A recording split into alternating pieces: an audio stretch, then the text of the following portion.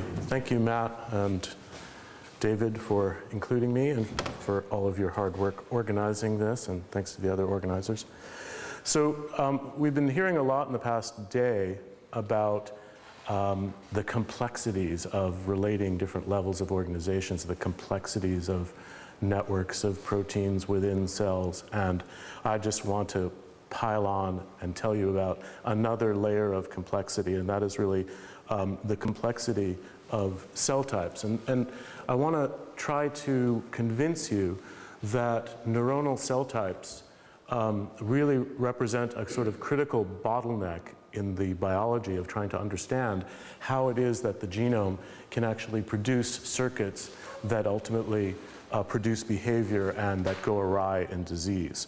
And so this is by no means a solved problem, but I just want to share with you some of the approaches that we've been taking to try to tackle this problem. And you know, it's a problem that's at different stages, as it were, in different kinds of preparations. So if you work like Astrid does, or like my colleague Eve Martyr does, on the stomatogastric ganglion of decapod crustacea, it's largely a solved problem what the component cell types are.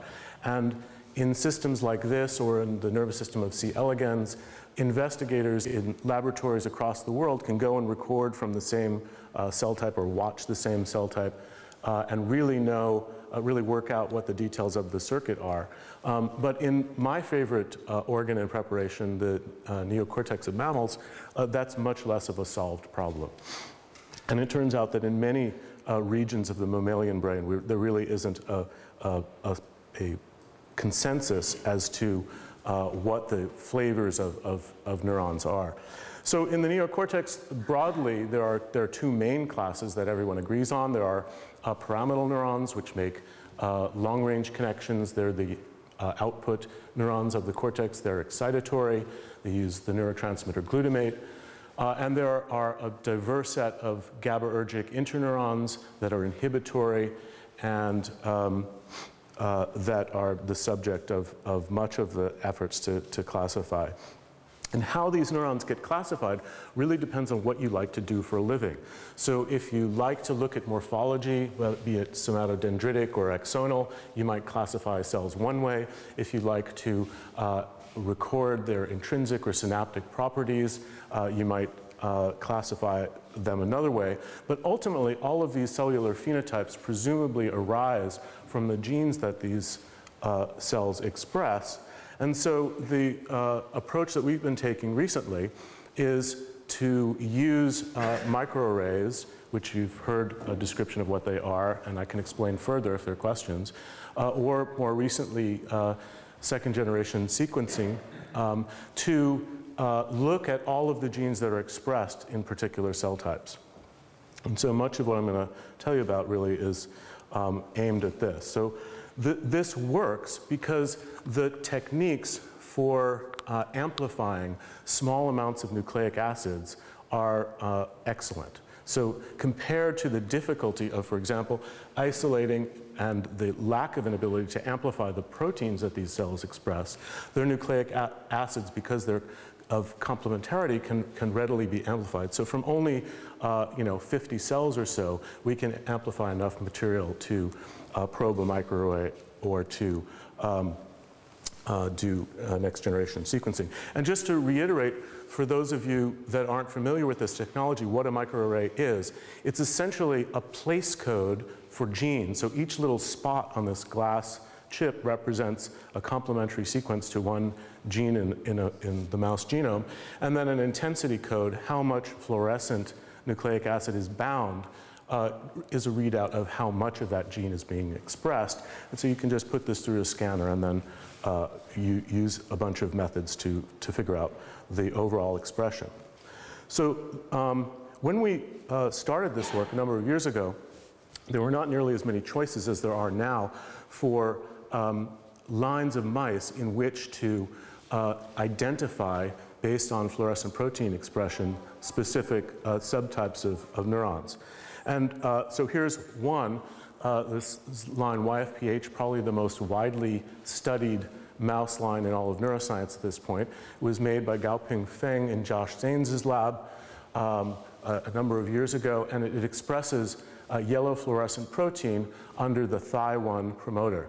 Thi1, it turns out, is an antigen that's expressed by almost all neurons and many immune cells, but because of positional effects, the expression is restricted, and in the cortex, it's restricted to neurons that we knew and loved.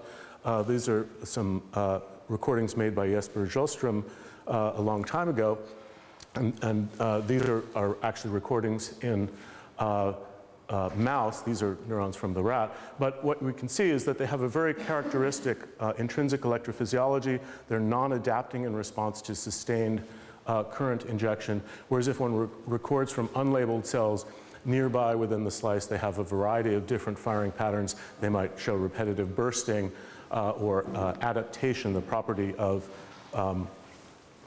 action potentials being more spaced despite constant current. And so based both on their morphology, on their intrinsic electrophysiology, also on the fact that their projections are similar, we think that these really correspond to a cell type. A number of laboratories have shown over the years that there are really two, in layer 5, two main subtypes of pyramidal neurons. There are these so-called thick-tufted layer 5 neurons, which are the ones I just described, that have a thick apical dendrite and a tuft in layer 1 and have non-adapting firing. And then there are thin dendrite neurons that have a thinner apical dendrite and don't have a tuft in layer 1. And these show this property of adaptation. In addition, we know from work in collaboration with Sue McConnell and others as well, that a single transcription factor, FESF2, is responsible for the fate decision to adopt this fate of becoming a thick-tufted neuron. In knockout animals that lack FESF2, there is a lack of the corticospinal projection, which is made by these neurons. And in fact, our contribution was to show that in addition, the morphologies of these neurons now resemble the thin dendrite type, and in addition, their electrophysiology, which is of this sort of bimodal two types in the wild type animals, either adapting or non-adapting, is now all adapting. So again, by sort of expression of this transcription factor, we really view this as a major cell type. Okay, so that's an example for the pyramidal neurons. What about for the inhibitory interneurons? This is sort of a line that labels one of the quintessential inhibitory neurons, the so-called fast spiking basket cell. Thank you. It's called it's referred to as fast spiking because its action potentials are extremely rapid. Middle button, there we are, okay, great. So it can fire up to hundreds of hertz. It has very specialized potassium currents that repolarize the individual action potentials very rapidly to prevent inactivation of sodium currents that then allow this to fire very rapidly. They're called basket cells because their axons actually wrap around the somas and form basket-like structures. And so they're very powerful sources of inhibition in the cortex. And they're labeled in this line called G42. My collaborator, Josh Huang at Cold Spring Harbor, made this line, took a huge chunk of the GAD1 gene. This is the synthesis enzyme that actually makes GABA, or one of two of them, and put that in a bacterial artificial chromosome, and then made a transgenic animal that had this construct. But rather than recapitulating, as some back transgenes do, the full expression pattern of GAD1, it picked out only very small subsets of GABAergic neurons throughout the brain, and in particular in the cortex, it labels these parvalbumin-positive fast-spiking basket cells. So I'm going to return to this point, but I want to make the point that at least in mammals, it appears that these positional effects, where a transgene inserts in the genome, can have profound effects on where the transgene is expressed. So rather than, as I mentioned, although the Thi1 promoter is active in many, many cells, in YFPH, it's only labels these pyramidal neurons and the various other subtypes of cells. Similarly for the G42 neurons. We know from other examples where people have used the GAD promoter to drive, for example, GFP, they label other subtypes, in this case 3 different subtypes of somatostatin positive neurons. And so the way that we think about this, although it's really not understood, is that especially in the forebrain, that there is profound interactions between regulatory elements that are present just upstream of the start of transcription in the classical promoter. But it's not just that, it's also interactions with quite distal elements referred to as enhancers or repressors, I'll just call them enhancers, that presumably loop in and regulate this transcription. And so simply plunking down this promoter somewhere else in the genome is going to interact with a different set of enhancers and label different cell types. And I'm going to come back to this as a method for sort of discovering other cell types. So the basic approach then is to take a transgenic mouse in which fluorescent protein is expressed in some population of neurons that we've characterized anatomically and physiologically, microdissect out a section of a brain slice, in this case primary somatosensory cortex, dissociate the neurons like we might do for making neuronal cultures, but these are adult neurons, they wouldn't survive in culture, and then manually sort out the fluorescent neurons, and then lyse the cells, get the messenger RNA, amplify it, and probe expression with sequencing or microarrays. Now, one of the reasons that this works is, as I mentioned, that the amplification is highly efficient. And so it turns out that, yes, if you start with only 1 or 2 or 5 or 10 cells, then you see a smaller number of transcripts present on the chip. And the reason is that presumably the rarer transcripts are not present in enough abundance that they amplify so that you can see them on the chip. However, if you start with 30 or 40 cells or more, we've gone out to 500, you don't see ever increasing numbers of transcripts. So this saturates. So we think we're essentially seeing everything that's there, at least that's on the chip, by about 40 or 50 cells. The other thing that you want to be very sure of is, of course, that you're not seeing things that aren't supposed to be there. And that turns out to be straightforward to do because, for example, we know lots of genes that are restricted, like OLIG1 and OLIG2, to glia, myelin basic protein, or to red blood cells. This is a hemoglobin. And so if you don't sort the cells at all, then you see reasonable amounts of these and other transcripts. It turns out that if you sort them, but you don't do a good job of washing them by transferring them from dish to dish a couple of times, then you see some of this. But if you carry out this procedure well, then you see very little contamination with things that shouldn't be there. Now, I'm going to take a slight detour here and just actually talk about various methods that have been used for isolating cells. And it turns out that you can do this manual method that I've just described to you. You can do something called immunopanning to deplete or enrich for a particular set of cells that you like. You can use fluorescence-activated cell sorting. You can use a method called TRAP, in which you express in a population of neurons a specific tagged ribosomal protein, and then just pull down, affinity purify the mRNAs of interest. Or you can use laser capture microdissection, which, for example, for human tissue is essentially the only game in town because you can't get transgenic humans that express fluorescent proteins in particular cell types. Yes? So your data shows convincingly that you need, like, I don't know, 20, 30, 50 at least cells in order to reliably detect. So what's the field like? Is that, do you think that's saturated, or is it going, are the techniques still refining so that you can at some point maybe get away with smaller numbers? Well, it really depends on, the question is, can you do this on single cells? Yes. What you can, Well, no. Yes, you can do it if you don't care about seeing everything that's there. If you care about just seeing the more abundant things, then you could do it on single neurons. And so it's on the list to do more of this on single neurons. Yeah? So when you look for 50-odd cells, you have to be very, very sure that they are all the same type. Right. So really there, the devil is in the details of how carefully we've done the anatomy and physiology, beforehand to characterize those cells. That's an extremely important point. Yes? How quantitative is it? I mean, the amplification... Okay, I'm going to show you that. I'm going to show you that.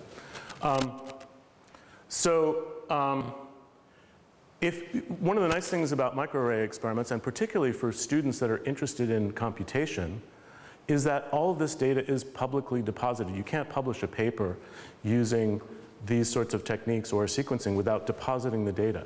So you can actually get that data back and you can ask all sorts of additional questions about it. So one of the things you can ask, because people at talks like this asked me, was, does how you isolate the cells matter? For example, you might worry that when you dissociate these cells, you radically change transcription. You turn on all sorts of things that aren't normally there. So, you know, we should look at that. So, first of all, I should say that all of these methods are relatively reproducible. That is, from replicate to replicate, they have correlation coefficients, you know, in the high 0.9s. They differ in how much background you see. So it makes sense that when you're using laser capture to sort of draw a little circle around a cell, that you're actually pulling out not just that cell, but some other material associated with it. And so if you measure contamination or background by expression of genes that are known to be restricted to GABAergic neurons or astrocytes or oligodendrocytes in samples that are not supposed to be any of these types, then basically you see that some of these methods that either immunopurify or laser capture have a significant amount of background, whereas these other methods that dissociate and then sort either automatically or manually have less background. We also looked at whether there was activation of, for example, genes that are known to be involved in cell death, genes that are known to be involved in stress. And yes, there are genes that range from very active to very low in terms of expression level, but there's no systematic difference between method. And so it doesn't seem like we're turning things on, with the exception of this PAN method that actually involves a little bit of culturing and also is looking specifically, some of these samples are oligodendrocyte and other glia. There seems to be a slight activation of immediate early genes. That's the other category that we looked at. But basically these differences are very small. Okay, so that's a little technical aside. So the basic experiment here in the sort of state of where this was a few years ago when we first published on this was that we looked at a dozen different cell types from the mouse forebrain. Most of them are from the telencephalon. There's one diencephalic cell type here of interneurons in the thalamus. And we could look at, for example, homologous thick tufted pyramidal neurons in two different cortical areas, in primary somatosensory cortex and in cingulate cortex, or similar neurons that were pyramidal neurons labeled in the same line in the amygdala or in the hippocampus, as well as a subset of different interneurons. And we could find for each of these long lists of genes that were upregulated, shown in white or yellow, in a particular cell type, say the YFPH strain amygdala neurons, and not in other cell types, or that were upregulated in groups of related neurons, for example, in all GABAergic neurons that we looked at, or all of the telencephalic GABAergic neurons. And this turns out to be a good group to look at more closely because a lot of these genes were known from prior studies. So these are three different interneuron types, and these are two pyramidal neuron types, and these are unsorted cells. And you can see that the vesicular inhibitory amino acid transporter, the kainate receptor, GAD1 and GAD2, the synthesis enzymes, as well as other transporters and transcription factors that were known, like aristolase and DLX1 and DLX6, that were known to be expressed in PAN interneuronally, are all present. And so we think that this is actually quite an accurate representation of what these cells are expressing. Everything that's supposed to be there we see, and things that are not supposed to be there we don't see. This is a more recent example that's largely unpublished in which we used a line that expresses in locus coeruleus neurons. These are the primary source of noradrenergic modulation of the cortex and the rest of the forebrain, and they're labeled in a line in which tyrosine hydroxylase promoter drives GFP. And here too we could find a long list of things, some of which shown in green were known, like tyrosine hydroxylase itself. This is a transcription factor, this is the transporter, this is dopamine beta hydroxylase, because these are noradrenergic neurons, et cetera. And then many things that were not known. And one of the nice things about having access to the Allen Brain Atlas is we could not have to do all of the in situs ourselves to go verify this, but all the ones with a star we could just look up and see that in fact there were nice examples of labeling in the locus coeruleus, which is all sort of collected into a nucleus near the cerebellum, and confirm that in fact those things were expressed by in situ. So the original motivation for this was to have a sort of unbiased method for classifying cells, and indeed it seems to work well for that. So first of all, things are reproducible, so all of the circles of the same color wind up quite close to each other in this unsupervised clustering. And similarly, as one might expect, all of the glutamatergic neurons wind up close to each other and separated from the GABAergic neurons. There also seems to be a huge difference between the GABAergic neurons in the telencephalon and those in the diencephalon. And we haven't sampled quite densely enough yet to know whether transmitter phenotype or major brain division is more primary. You could see that things in neocortex wound up very close to each other and closer than, for example, other things in the limbic forebrain like amygdala and yeah. How many genes is this based on? Is it essentially the whole genome, or is it This is, genes? no, this is essentially the whole genome. We actually, what we did is just take all the genes that are differentially expressed across all the samples, but that's like 2,000 genes or something like that. But you get almost exactly the same clustering if you even include all genes. This is a larger data set now where we include some, for example, experiments on developing interneurons and on catecholaminergic neurons, which wind up, again, widely separated. So we think that this approach would likely scale for as we do a larger number of cell types, which is something that we're doing in collaboration with Genelia Farm. So I want to, as a way of introducing some of the things that we've used this for, actually raise some of the caveats to this approach for classifying neurons. And these should all be things that are kind of obvious to biologists or to anyone that thinks about them for some time, but they're important to sort of think about how to address. The first is development. So, you know, expression changes dramatically, not just early in development to the you know, young adulthood that many of us study in slice experiments, but even it continues to evolve. And we've looked at this in detail in the case of these fast spiking basket cells. So here are the baskets that are formed around the somas of a pyramid. And you can see how distinctive their electrophysiology here is by this FI curve that plots the firing rate as a function of injected current for a bunch of different interneuron subtypes. And here's the fast spiking cells. You can see they get up to incredible rates of firing relative to the other interneuron subtypes, but it also takes a lot to get them going. They have very low input resistance. And of course, this is not the case when the animal is younger. It's something that emerges over development. And so if you can first identify these cells as having arrived in the cortex, they actually migrate in from the presumptive striatum. At about a week of age, they are able to sustain firing, but at much lower rates, and they have a much higher input resistance. And this then progressively drops over time the amount of current and voltage that it takes to get them to fire. The amount of current that it takes them to fire increases quite a bit, and their maximal firing rate increases. And so we asked ourselves, could we actually relate these changes in electrophysiological properties to the changes in gene expression over this period. And the changes in gene expression are enormous. So something like 2,000 genes change their expression over a particular choice of significance. And most of these things are either monotonically increasing or decreasing.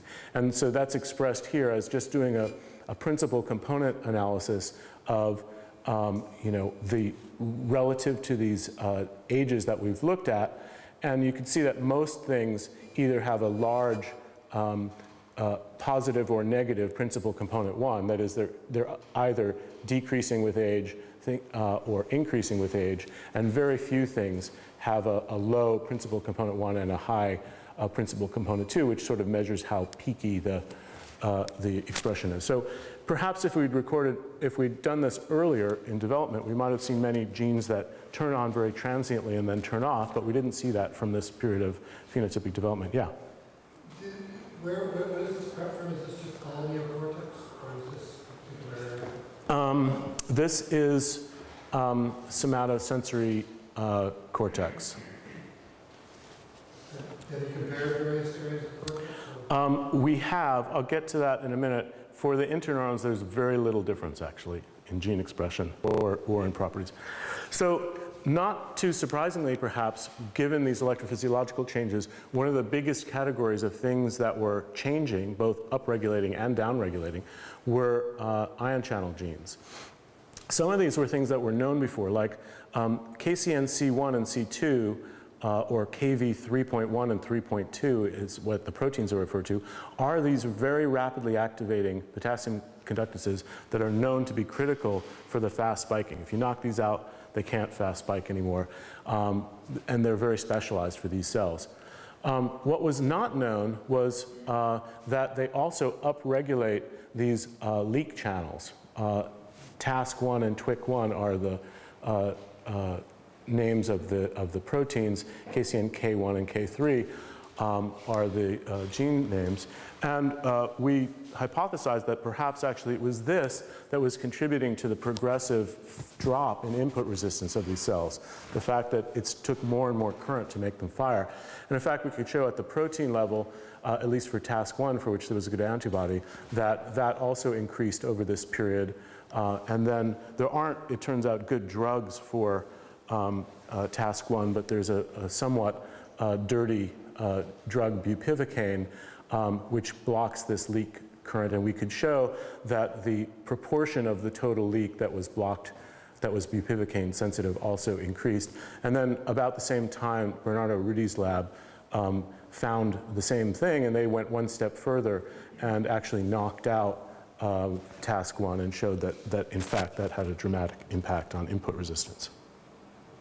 So the second sort of caveat to classifying cells by their expression profile is that the same cell type in different regions of the cortex, to get to your question, Peter, actually can have somewhat different properties. And I'll give you one particular example of that. But ultimately, what we would like and what people at the Allen Institute would like is to be able to recognize the same cell types across species and across regions.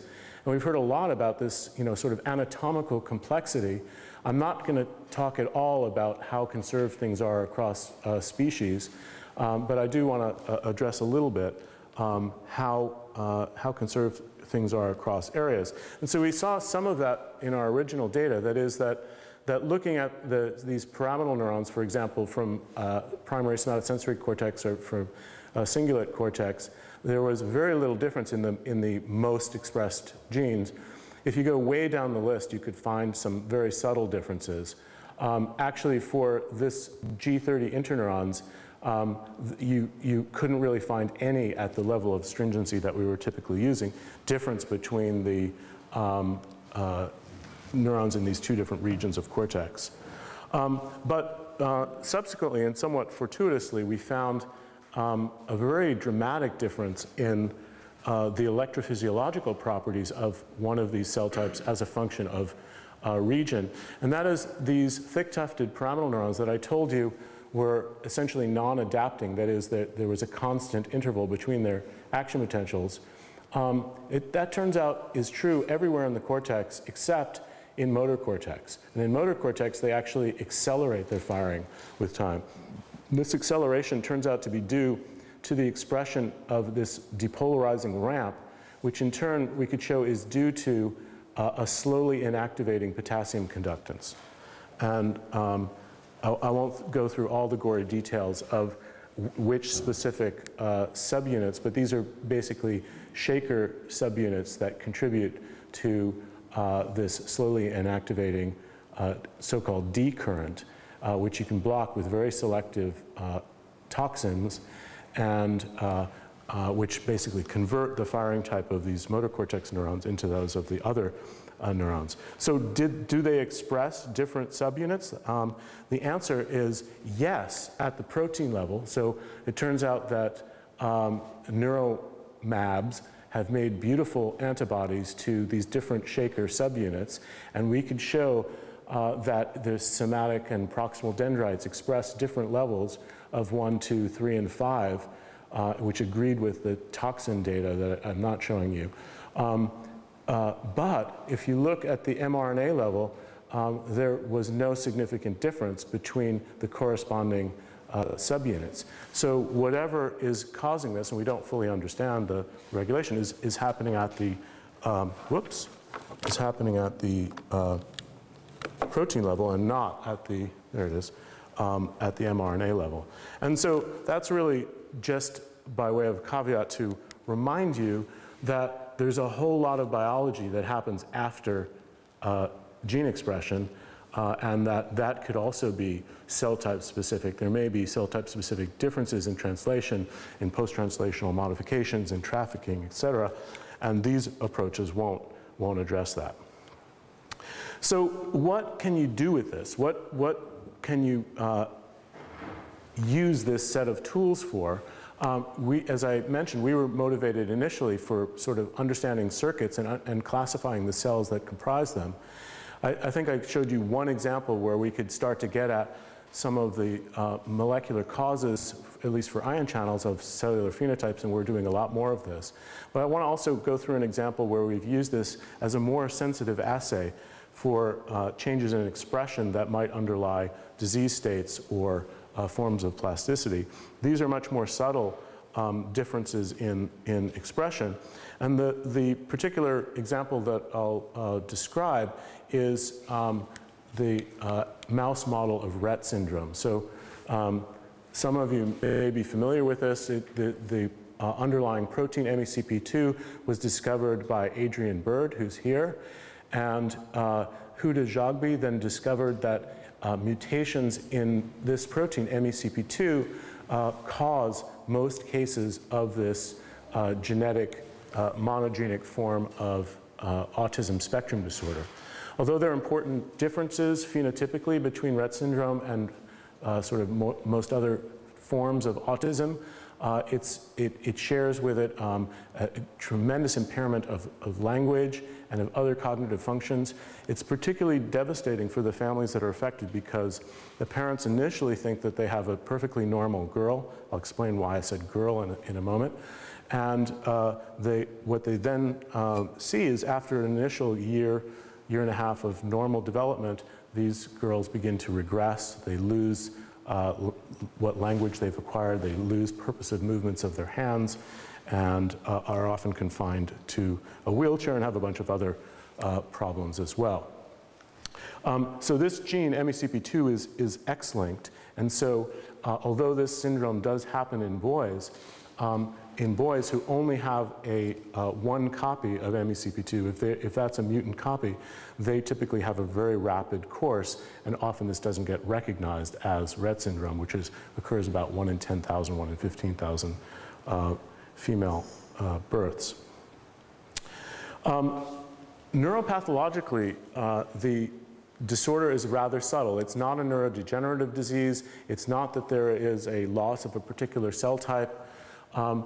Much more subtly than is indicated in this cartoon from a review by Huda Jagbi, there are some simplification of the dendritic trees, a reduction in the number of spines, a smaller soma size of Rett neurons, and therefore the whole brain is actually reduced in size. And so we've been working on sort of two ends of this problem. One, trying to use electrophysiology to actually understand what's altered in the cortical circuit, and two, use the sort of gene expression approaches to see what genes are misregulated. And so we found initially that if you record from neurons in somatosensory or motor cortex under conditions in which there's spontaneous activity, and those are conditions where you actually reduce the concentration of calcium and magnesium ions and increase the concentration of potassium, then there's much less activity in the slices from the mutant animals. These are recordings from layer 5 neurons. And we could see that even before the animals become symptomatic. So there are really sort of three general ways in which you could imagine making neurons in a recurrent excitatory inhibitory circuit less active. And what are those? Just to see if you're awake.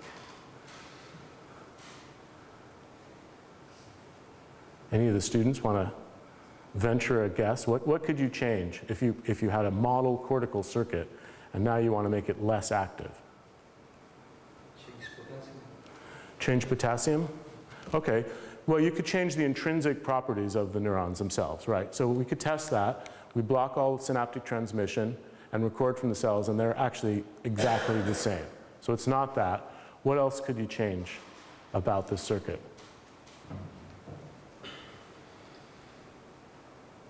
Well, this is a recurrent circuit, right? There are excitatory synapses, there are inhibitory synapses. So I could either make less excitation or I could make more inhibition. And it turns out that both of those are true. So if you record spontaneous synaptic input to these neurons, then there's a modest increase in the total integrated inhibitory charge, which we haven't really pursued much. And then there's a much more substantial reduction in spontaneous excitatory currents. And it turns out that this change in the balance between excitation and inhibition may in fact contribute to the fact that it's much more difficult to induce long-term plasticity in slices from these animals, and presumably, therefore, to the fact that these animals have a harder time learning. But there's somewhat of a chicken and egg problem here, because is it really the fact that the MECP2 has somehow targeted genes involved in LTP, and you've blocked LTP, and therefore synapses, excitatory synapses are weaker? Or is it that excitatory synapses are weaker and inhibitory synapses are stronger, therefore it's harder to induce LTP? So the way to get at this is to actually try to just isolate a pair of neurons and the synaptic connection between them, and then ask whether you can still induce normal LTP. And so using either a spike timing type paradigm that's illustrated here, or a pairing paradigm where you basically just depolarize the cell and activate the presynaptic cell. Varda and Danny was able to show that actually you can induce perfectly normal long-term potentiation at these synapses. So it seems like whatever MECP2 is doing, it's not disrupting the ability of the synapses to undergo LTP. And in fact, instead, what Vardan showed was that as the disease becomes symptomatic, the amplitude of unitary synaptic connections between pyramidal neurons, or the probability of finding any two cells that are connected, both go down significantly. So basically, you're losing recurrent synapses between excitatory neurons. Now, how does this come about from loss of MECP2? Well, I have to tell you something more about what MECP2 does. Well, the way Adrian Bird discovered it was he was actually looking for proteins that bound to methylated DNA. So I've just finished telling you that cell types express different genes. One of the reasons that they do is because of DNA methylation. This is presumed and not entirely known, but the classic thought is that genes that are going to be shut off in a particular cell type, their promoters or various other parts get methylated. That then recruits MECP2 and other methyl DNA binding proteins that then recruit repressor complexes that lead to transcriptional silencing. As I mentioned, this is somewhat a debated point, and there's some suggestion that actually binding of MECP2 to some methylated DNA could actually activate it, but that's, I'll leave that alone. Anyway, the reason that we got into this in the first place is that when Rudy Janish's lab and others first made the mouse knockouts and knocked out MECP2, these animals got sick and died, and they recapitulated many of the features of the human disease, but yet when they ground up the cortex or the cerebellum or whatever, they found really subtle changes in gene expression. So if there was a 7% difference in this gene or a 5% difference in this gene, they could, if you looked across a 10-gene classifier, you could say this was mutant and this was wild type, but no single gene was significant. And so that, of course, led us to think, well, maybe it's because you're grinding up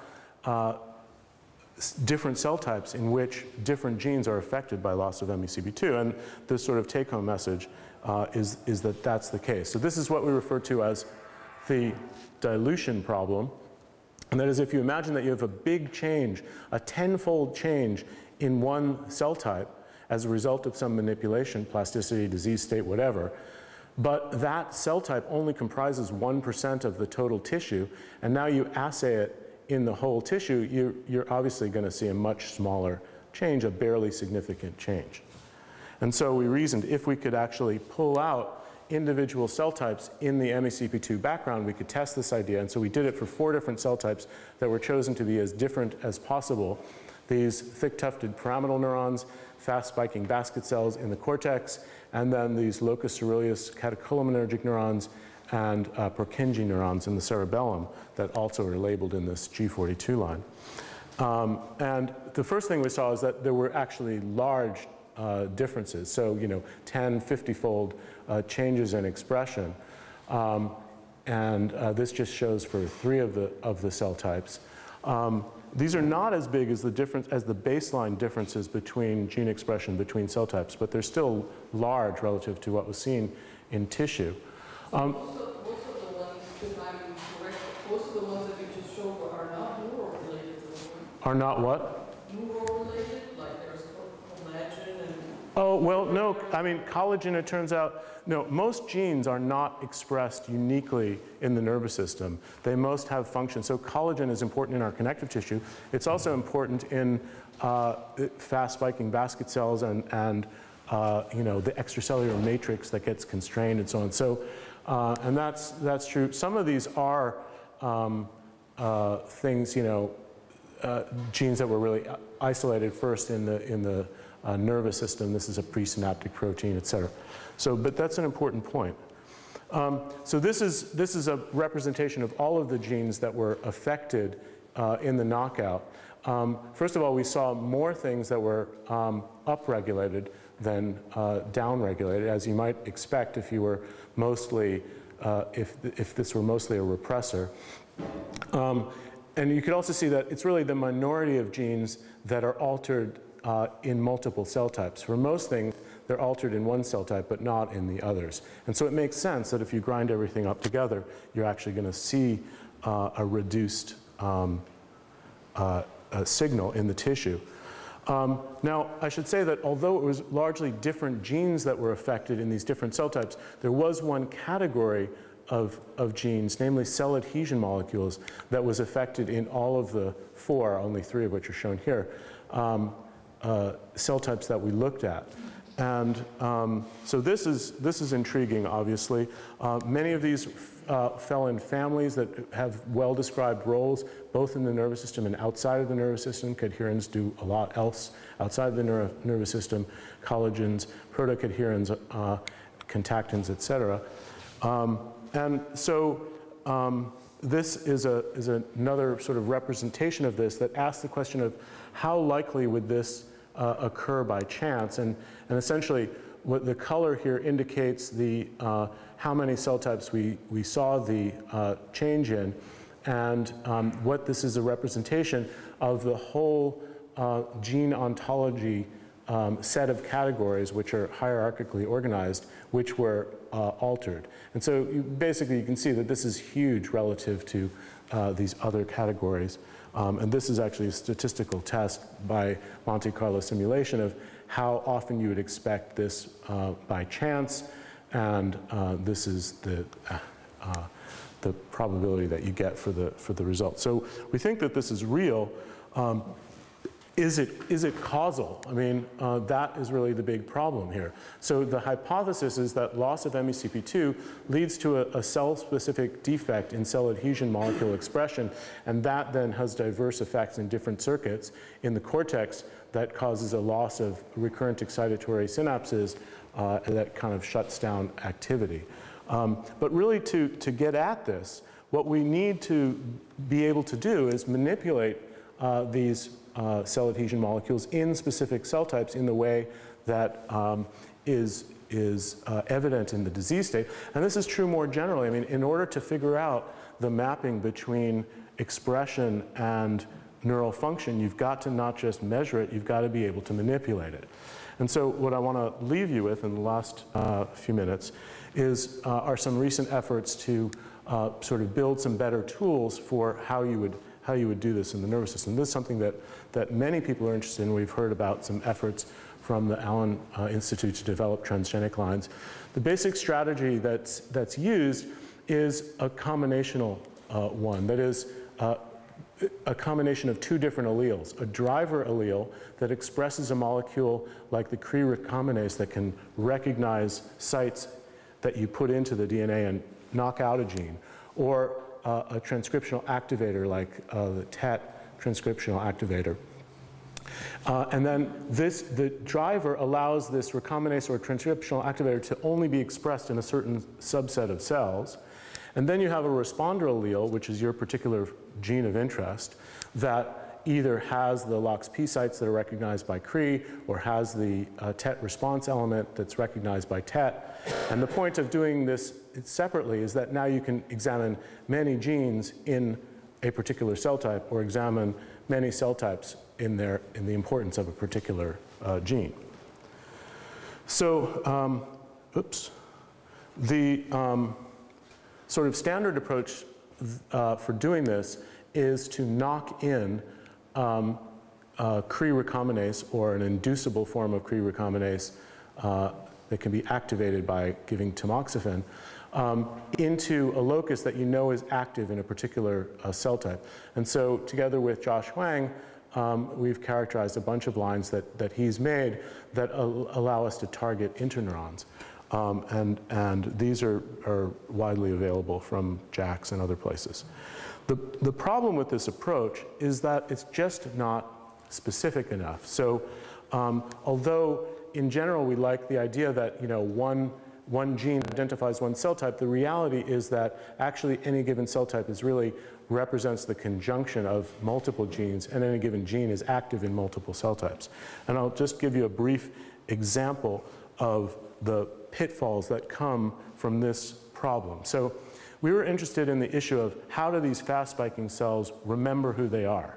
What aspects of their biology tell them to keep making the same proteins and keep having the same neuronal identity? And so it turns out that in addition to gene expression, there's regulation of translation through microRNAs, as we heard. How important are these microRNAs in keeping their neuronal identity? And so the way to look at this is to knock out a key bottleneck in the production of microRNAs, the enzyme dicer.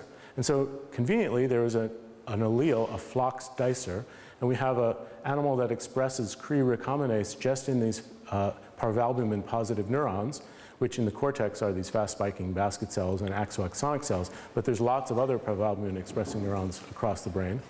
And so the question is there some effect on these neurons of knocking out dicer? Initially, we were extremely excited to see a very powerful effect of knocking out dicer on the behavior of mice. So this is, if you knock out dicer everywhere, it's lethal. That animal was normal, it was a heterozygote. This animal just lacks dicer in parvalbumin positive neurons. And you can see that it has some major motor deficits. And I'll spare you the actual physiology, but essentially it was all negative. And, oops, look at that again. So essentially, the fast spiking neurons in the cortex are totally normal in these mice. And presumably, this is a problem in parvalbumin-positive neurons in the spinal cord or somewhere else. So that sort of serves as motivation for an alternative strategy, which is referred to as an enhancer trap strategy. The idea is that you insert a weak promoter that by itself is not really able to drive transcription, and you randomly insert it throughout the genome into different locations, and it lands next to different enhancers that can then enhance transcription from this promoter. So if you're familiar with GAL4 lines in flies, that's the basic strategy. This is a strategy in mice that was done in collaboration with Carlos Lois, and basically uses lentiviral transgenesis to insert this weak heat shock promoter driving a reporter and driving, as we'll see, TET in random places in the genome. And we then just screen mice and see if they have interesting patterns of expression in the brain. I won't go through the sort of strategy. So here's one example. This is a strain of mice in which the neurons that are labeled are Cajal-Retzia cells. These are excitatory neurons that sort of pioneer the cortex, and here they are, still around in the dentate gyrus. If you look earlier, you can see them in the neocortex as well. This is another line that labels a specific population of thalamic relay neurons. This line labels one of two main subtypes of pyramidal neurons in piriform cortex, so-called semilunar cells. A variety of these label neuronal subtypes in the neocortex. This labels just most of the neurons in the lateral geniculate nucleus of the thalamus. So it turns out that there are many genes that are expressed throughout the entire thalamus. There is no gene that is restricted to the LGN, that just lights up the LGN. So this is giving you a sense that this is a more potentially selective labeling. What you can see is the lateral geniculate nucleus and then the axons in layer 4 and layer 6 and layer 1 of primary visual cortex. Here's a couple of other examples. This driver line labels layer 4 neurons in primary sensory areas. This labels a subset of layer 5 neurons just in prefrontal cortex. These seem to be cells that project to the raffinucleus and other modulatory nuclei. This labels a subset of layer 6 neurons. It turns out that these are corticothalamic neurons. You can see some labeling in the thalamus here. But it turns out that there are actually two subtypes of corticothalamic neurons. There's some that project back from a sensory area to the primary nucleus. So in somatosensory cortex, it's the VPM in the lateral geniculate nucleus for the visual cortex. Shown here. You see these don't project to the lateral geniculate nucleus. They project outside of it to PO in the case of the somatosensory system, or the pulvinar equivalent in the case of the visual system. So the point is not the sort of fine details of these particular connections, but just that this is a potential strategy for picking out very, very selective subsets of cell types.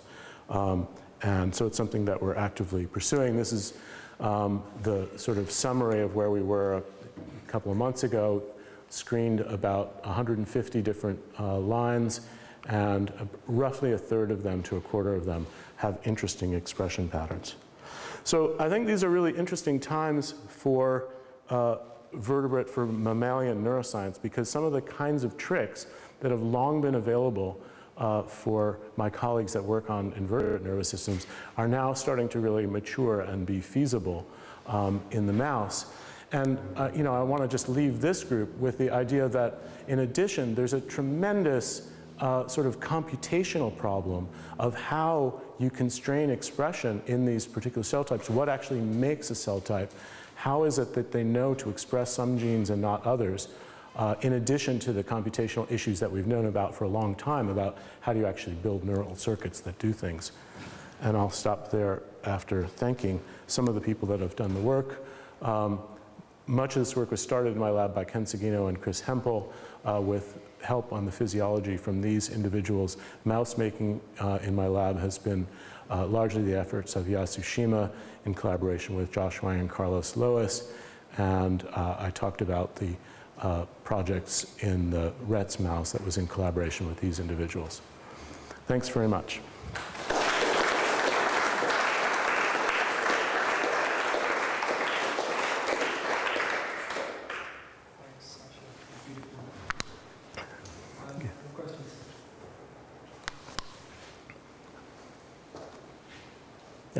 It's more a speculative one. So with all the changes that you're seeing through development in the gene expression profiles, there's sort of two different viewpoints on neurodevelopmental disorders, and I don't usually exclusively, I guess, that specific genes make specific defects, and those, the specificity of each sort of genetic disorder is going to be different. Or different genes are attacking similar pathways, and it's actually a stage of development that goes wrong that leads to similar phenotypes. So is there really, think of the Marx, Bayer's, and the 5 axis that applies to it? Have you done any comparisons yet, or what do you think of those two different ways of looking at neurodevelopmental disorder? Yeah, I mean, it's sort of the boring answer, but I think that both are true. It really depends on the gene. So in the case of Fragile X and MECP2, like Dicer, we're talking about a very fundamental, very common piece of biology that's going to do lots of things in lots of different cells. But clearly there are channelopathies where it's a single, mutation in a sodium channel or a potassium channel that gives you a very well-defined disease. I think in general, the classical molecular biological one gene, one function approach is going to be a very rare case. And the very fuzzy systems biology, it's all a network, is going to be, unfortunately, the reality for most of it, for most phenotypes. So, I think it really is a complex mapping from every level to the next level, and that's, that we're going to need to get in those weeds to figure it out. Yeah? I'm wondering if you or anybody is mining these data to look for kind of second order statistics, and that the reason is, as you probably know from even harder, is that in the somatogastric ganglion we're finding that while individual mRNA copy numbers for different ion channels can vary all over the place, specific cell types have like fixed ratios for pairs or even quadruplets of ion channel types. Yeah. And so that you wouldn't see by looking at individual expression levels, but just only by comparing them. Right. So it's important to note two very important differences between this sort of experiment and the experiment that you're referring to. One is that we're always looking at least 30 or 40 neurons. So we're averaging out those cell-to-cell differences, and it's very much on the books to ask whether we see similar things. And there's plenty of transcripts that are abundant enough that you could do that for, even ion channels. The other thing is that we're looking at genetically identical animals that have been raised very similarly, as opposed to crabs or lobsters that are very divergent from one another genetically and have had very different experience crawling across the ocean floor for years before the fishermen grab them and sell them to Eve or you. So I suspect we're not going to see that level of variability. There might be some, and it might be quite interesting. But it's an interesting question. How much of that variability that you see, or that Eve sees, is experience dependent versus how much of it is genetic? Certainly there are big strain differences. We heard about an allusion to that earlier. There can be very significant strain differences in some genes. So it'd be interesting to mine that. Yeah. So, classification question. From a single cell, you can pull out a relatively small number of these.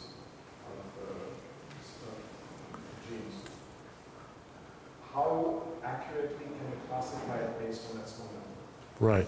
So I should say we haven't tried to do that. And it depends on what method you, so first of all, I should say that the microarray method and the sequencing method are highly quantitative. The method that most people use for analyzing single cells, RT-PCR, is not highly quantitative. It's very difficult to quantify that well.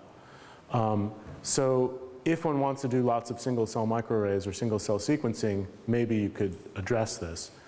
The second important point is it totally depends on who your outgroup is. So what I mean by this is, let me give you an example. Everywhere besides somatosensory cortex in the cortex, if you express parvalbumin, you are a fast spiking neuron. However, there are many other cells in the whole brain that express parvalbumin. If you allow all of those cells to be an outgroup, then having parvalbumin doesn't tell me that much. But if you tell me, oh, I'm in the cortex and I'm not in somatosensory cortex, and I say not in somatosensory cortex because strangely there, layer 5 pyramidal neurons can express some low level of parvalbumin. But anyway, it totally depends on who you're comparing to, how many genes you need, and we haven't tried to actually calculate that, but it is an interesting issue. So is your quantification based on levels of expression or binary yes, no? No, it's levels of expression. That's what I'm saying. We could see over, I don't know, 10 log 2 units, something like that, differences in expression, maybe even more. And does the reliability drop if you only use, often very highly expressed genes are less interesting and the more interesting genes are expressed at lower levels. Do you lose reliability for genes that don't have such?